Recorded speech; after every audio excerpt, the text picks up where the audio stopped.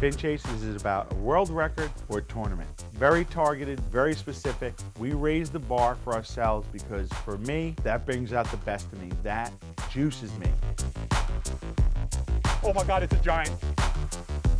World record fish. How cool. Never, ever, ever, ever give up. This is Fin Chasers.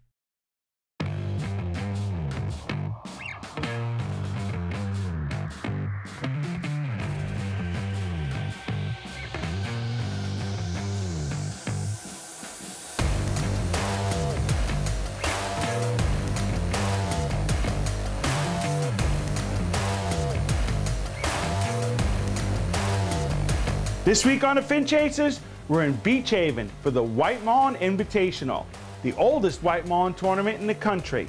This is where it all began for me, from my tournament obsession with offshore fishing.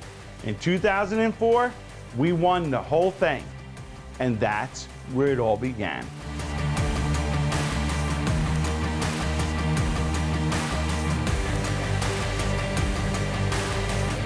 My name is Dave Ridley. I'm the chairman of the Beach Haven White Marlin Invitational Tournament here in beautiful Beach Haven, New Jersey. This is a great storied tournament with a long history, oldest White Marlin tournament in the country. This is our 48th year, which is a wonderful achievement for offshore fishing tournaments. I have some adverse weather conditions offshore, but we still have 31 great boats fishing with us this year. We've had some weigh-ins today, and we expect a lot of boats to fish tomorrow, Friday, and perhaps a handful Saturday. My name is Chris Anderson. I was one of the early members of the Tuna Club. We used to meet over at the Acme Hotel prior to the club being built. And then a group got together and decided we really should have a place to meet, and guys would come down on Friday nights, get information, who caught fish during the week, and that was a part of it. The big thing, it took about 3 or 4 guys. Dick Ryan was really the hardcore mover in raising the money. We sold bonds to build the first clubhouse, and of course we lost that club in Sandy, and now we have this new, very beautiful facility here called the Beach Haven Marlin Tuna Club. It has been here since early 60s, started in the late 50s, in the 50s in the Acme. Great to be a member and tickled to pink to be here all these years. My earliest memory is I was born in '72, and I'm pretty sure by '74 I remember fishing. That's what we did, whether it was flounder, crabs off the anything off the Garvey that they built in their garage. And I would come home from school, and my mom was a home ec teacher. My dad caught the fish, and she cooked it up for dinner, and that's what we did. And that's my life, and I love it.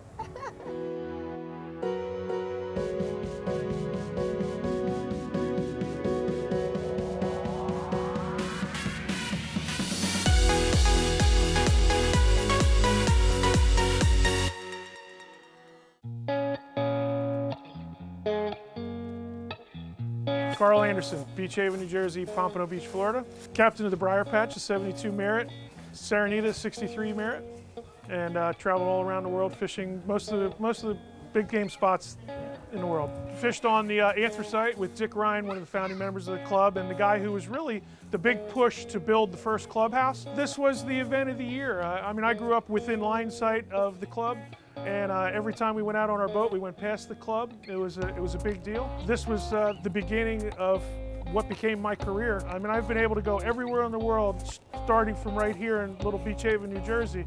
But the seed that was planted was the White Marlin Invitational. One of the captains of Bob Gaskell's boat, the BD, started to say we could have our own tournament here. And right from the first year, it was a very, very successful tournament. So this is the earliest White Marlin tournament. This tournament and this club are very rich in history.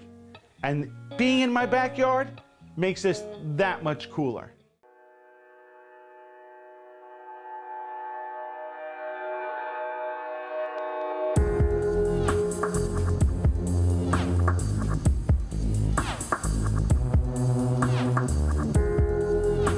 No matter how much we try and prep before the tournament, the night of the tournament, or the night of the first day of fishing, always goes into the wee hours in the morning.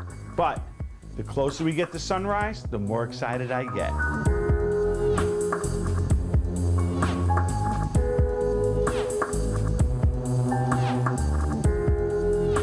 In any marlin or tuna fish tournament that we do, the Roffers report becomes critical to where we're going to decide to fish. We pore over those things over and over again. Base it on where we fished most recently, what kind of information that we get from the Roffs report, and then we put that into where historically we've caught fish in the past. Here we are at the Beach Haven White Marlin Invitational with Team Fin Chaser and Captain Frank Crisitali. Stay tuned for day one results.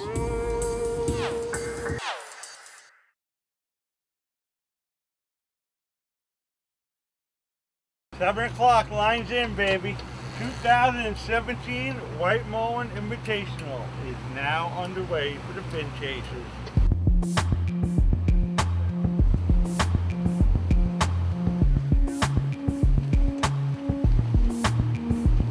White marlin are super elusive and very hard to hook, but I think we've done the legwork and we're ready to go.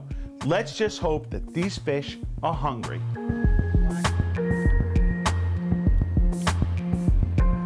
Yeah, well, I just figured I'd try deep. I didn't try deep yet.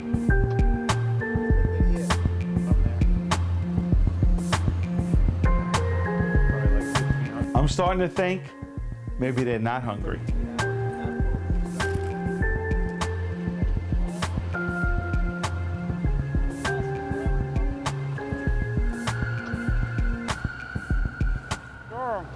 He's on it. Good boy, Frankie. Finally, we get a bite.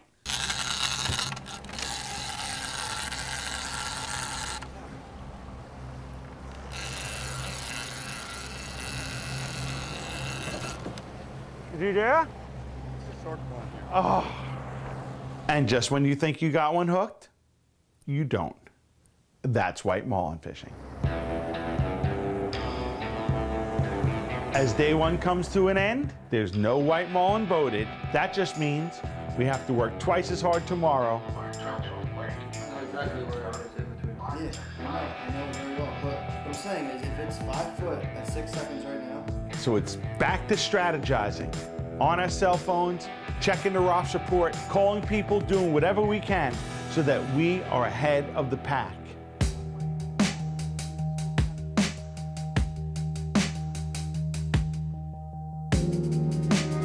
Well, here we are, day two, solid 6 to 8 footers.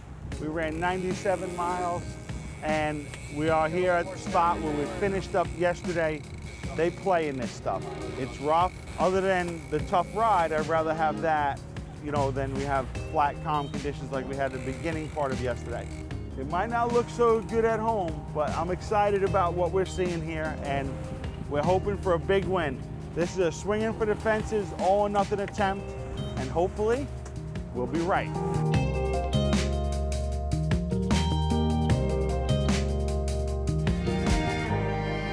We busted our butts at that spot, tried and tried, but now we got to change it up. We ran back to where we started yesterday here in the Baltimore Canyon. Much different sea conditions. Hopefully we can find the bait that we found inshore. We got 2 hours left, bottom of the ninth. We got to make something happen.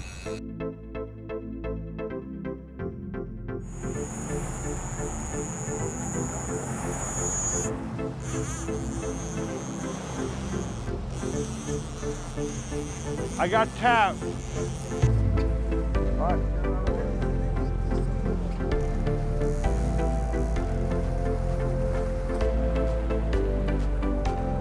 I still haven't given up, even though right now, it's not looking very good for Team Fin Chaser. The last 5 minutes of the tournament, it's been a real hard few days here. We tried real hard, but when you're swinging for the fences, sometimes you strike out. We'd like a nice fat white or a nice chunky yellowfin. When it comes to marlin fishing, in my opinion, white marlin is at the top of the most challenging fish to catch. They have a very small mouth, a very big eye, and they are super finicky. It's because of this that I love targeting these fish. This has been an awesome season with some very awesome days on the water and some not so awesome days on the water. Take a look at some of the better days. Oh, this rock isn't slippery at all.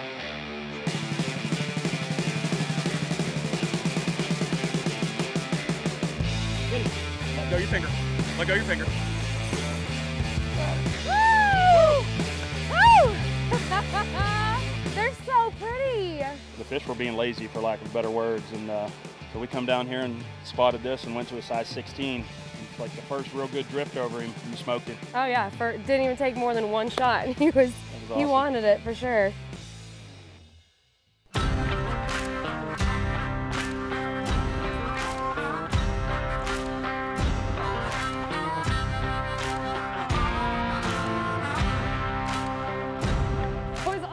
It was quick, like what, 5 minutes? That's unbelievable. How cool was that? How explosive was that when he took It was unbelievable. Sorry, Frank. Sorry, Actually, Frank. I'm not sorry. At all.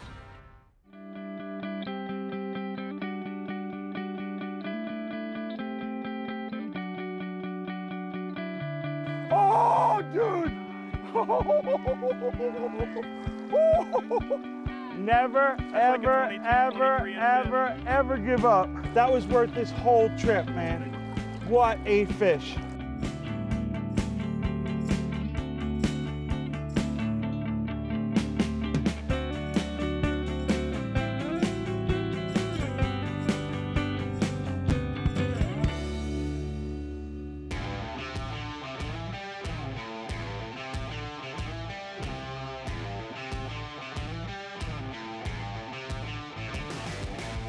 I knew it. Easy, easy, girl, easy. Oh yeah, oh yeah, oh yeah. All right. Oh. Yeah! That's almost 4. Women's 16-pound line class, done. Done. What are we at, like 30 minutes? Oh my gosh, that was the sickest eat I've ever seen. Oh, too bad! Holy shit! Everybody! Woo! I mean, before yesterday, I thought it was my show. I mean, but this is typical. I mean, usually the cameramen catch the fish. I'm sorry. Oh my God. That is a haul. Put that rod down. You are done. I'm sorry. What words do you even say? What do you even have to say about this? That is a huge. Here's the deal. They're hard records. Yeah, they're not. We're breaking. We're not setting records. We're breaking records right now. Guys, Lake Chatu, right here in Western North Carolina. Unbelievable.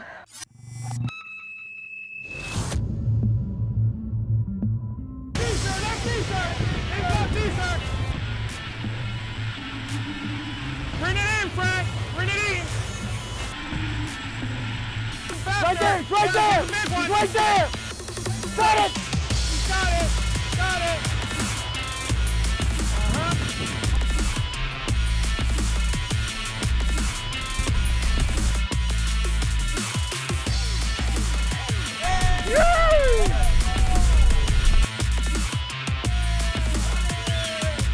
Pretty work, Cap!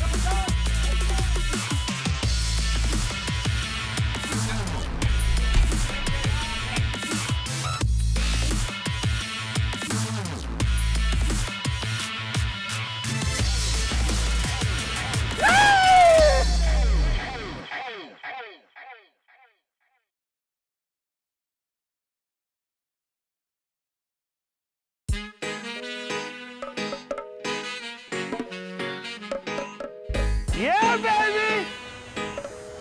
There you go, baby. Nice.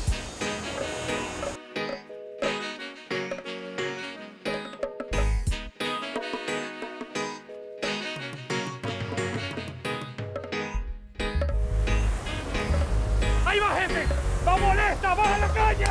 ¡Baja la caña, jefe! ¡No te gusta, jefe! ¡Está sancochado! ¡Recógese rápido! ¡Recoge! ¡No, ahí va, ahí va! ¡Bájale, baja el freno! ¡Ahí va otra vez, jefe! ¡Baja el freno! ¡Ahí va, jefe! ¡Va molesta! ¡Baja la caña! ¡Baja la caña, jefe! There you go. That's one release for Dara. Cap Cana White Marlin Tournament, baby.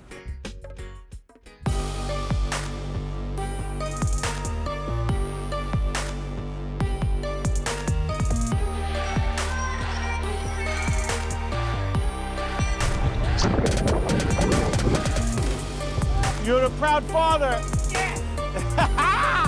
Ahí va otra vez, ahí va otra vez. A little tighter.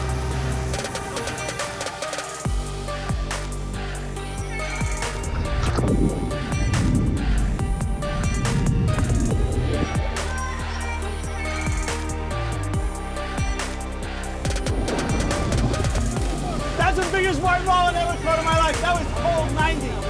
Wow! 4 for 4. 4 for 4.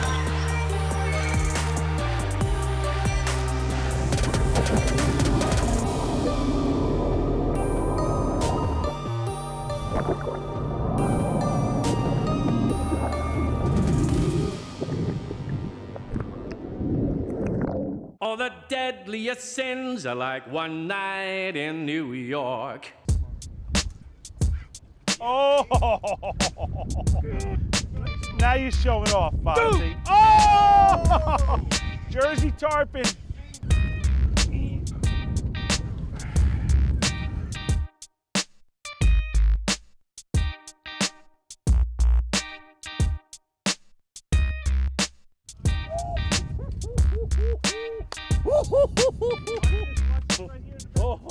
We're on the board, folks. Bluefish, Verrazano Bridge, gives you goosebumps. This is awesome, folks.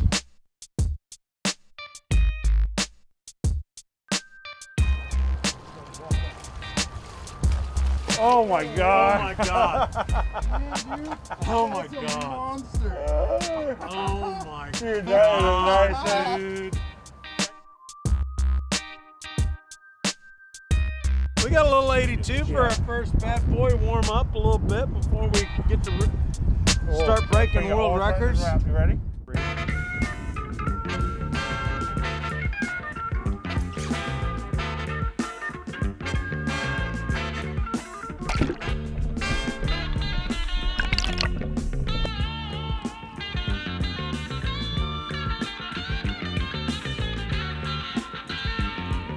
I got a big fat bluefish on fly. Yeah, baby.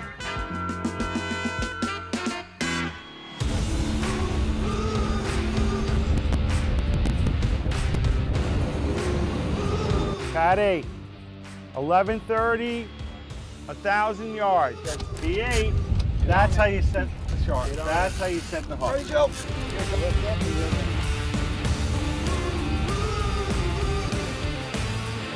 There. Not much else you can do.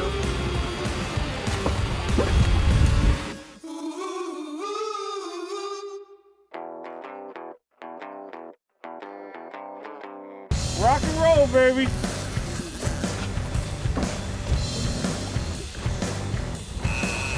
No good? It's a pretty shark right there. We need one that's about 200 pounds heavier. Woo!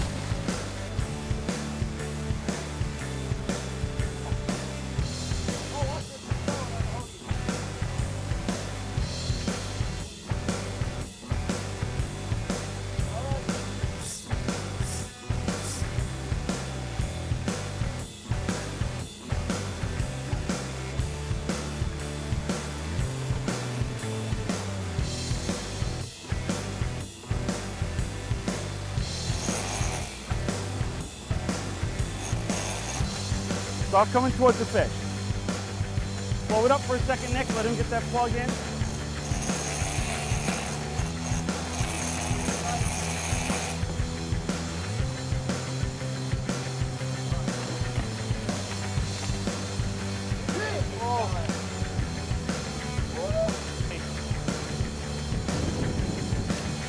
go. Took us a while, but we finally got him.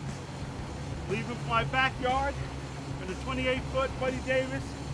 Come offshore and catch a fish like this. Get bit by a white marlin, have a chance at a big eye. That's good fishing anywhere in the world. And it's happening right here in New Jersey. As always, without you all watching, there is no show. So thank you. And until next time, fin chasers,